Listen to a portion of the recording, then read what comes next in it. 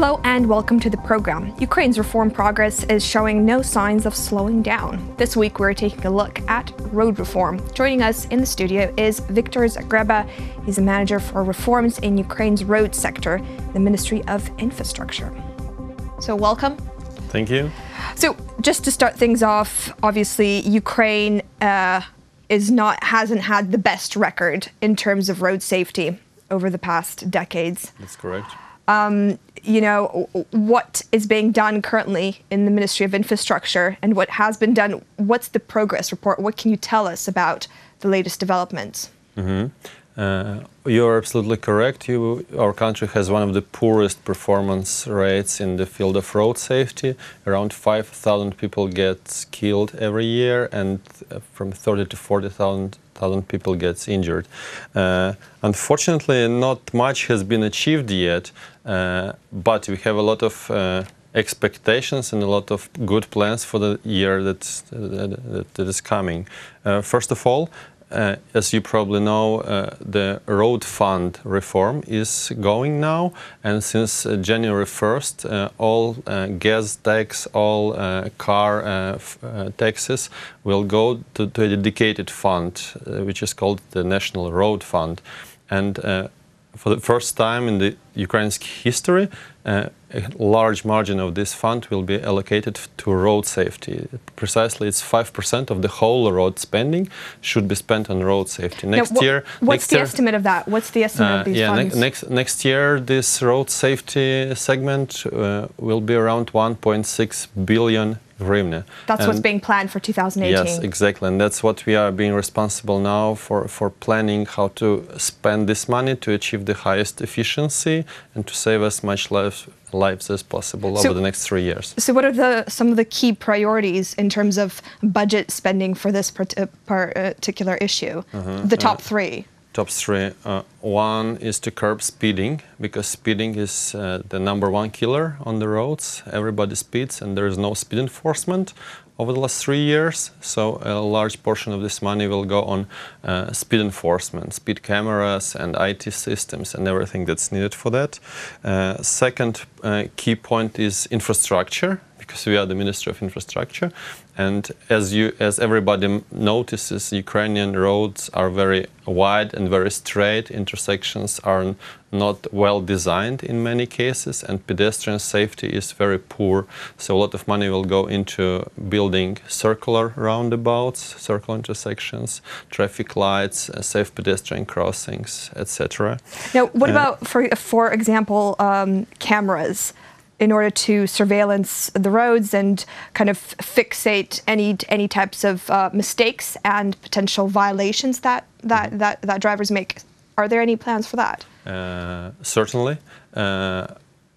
The Ministry of Internal Affairs is responsible for that, and they have almost finished building this plan how it's going to work.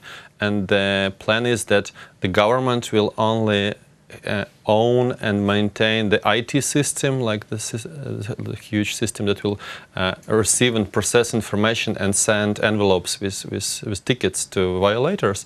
But the cameras themselves, they should be purchased and maintained by owners of the roads. In the case of Ukraine, all the roads belong either to cities, to municipalities, or to Ukravtodor, the national road agency. And some roads belong to oblast administrations. So they will be responsible for buying the cameras, installing the cameras. The government will connect the cameras to a governmental server and will start sending the fines. And a portion of revenues will go back to the local governments to have money to maintain the system. If you're talking about, regional and municipal governments that will be responsible basically for maintaining the cameras and purchasing them.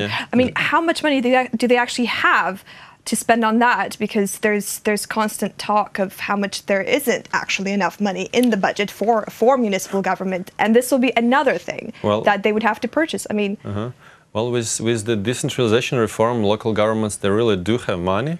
And I don't remember exactly the amount, but I think more than 1 billion euros is now being saved on deposits by municipalities, so they don't spend the money, they just put them into the bank for later times. So they do have money.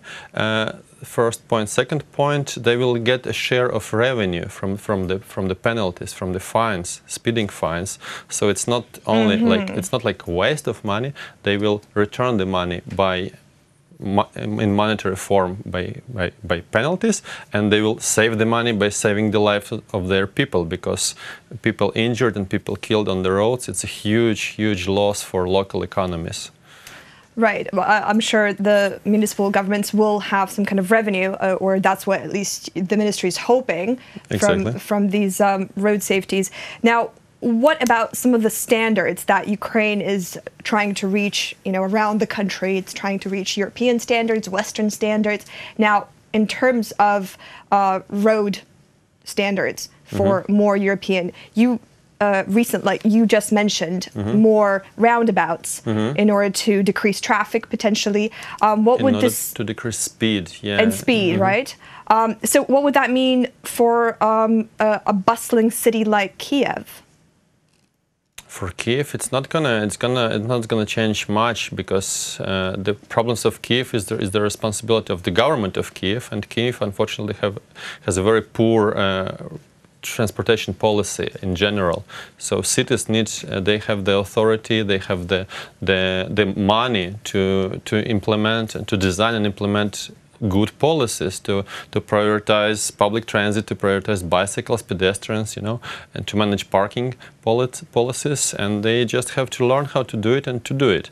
And as for standards of road construction in the cities are being revised now, and we hope they will be approved by the Ministry of Regional Development by the end of this year, and they are much better in terms of road safety. They really allow and they prescribe to build safer intersections, safer roads, safer pedestrian crossings.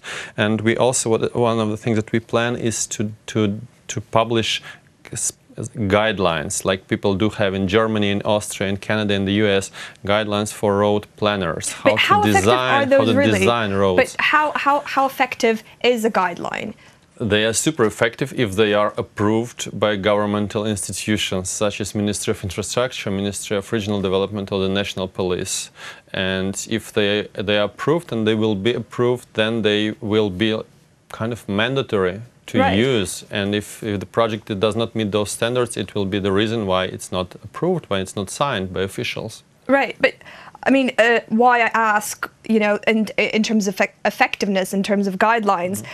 For example, I have this report by the, it's called The Silent Epidemic of Road Traffic Fatalities in Ukraine by Martin Razor. Now, he raises an issue about how poor road conditions, unsafe driving behavior, and ineffective enforcement of traffic laws. Now, out of those three things, I would say, in terms of guidelines, now how would that work for unsafe driving behavior? This is what, how drivers behave. This is something that's in their mentality. How would a guideline help to change that? We have a much longer list of actions, so guidelines are not the only thing.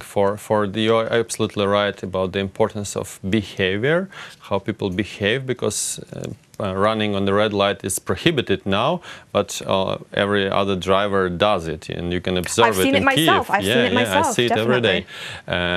So really, it needs to be addressed, and what we plan in this strategy, in the strategic action plan, is to run very specific, very targeted campaigns. So, like set of activities to educate people, to show them the risks of behavior that they have now, and to show them the right model of behavior. And those campaigns will be massive. They will include television, outdoor advertisement, smartphones, Facebook, etc. And they will be targeted at one specific issue at a time. For example, we'll start with speeding, then seat belts, then distracted driving, when people use smartphones while driving, then how to carry children in the car, then visibility at night for pedestrians and cyclists. So those are 5 major behavioral issues, and we will be addressing them over the next 3 years. So planning to tackle those, and I'm sure driving tests will also change, or kind of what goes into a driving test in Ukraine. I'm sure Ukraine is also trying to reach European standards in those terms. It's also going on, correct. Well, okay. Well, thank you so much for joining me to talk about road safety and what Ukraine has been doing to improve that. Thank you for having me. Thank you. So that was Viktor Zagreba. He is a manager for reforms in Ukraine's road sector in the Ministry of Infrastructure. You're watching UATV.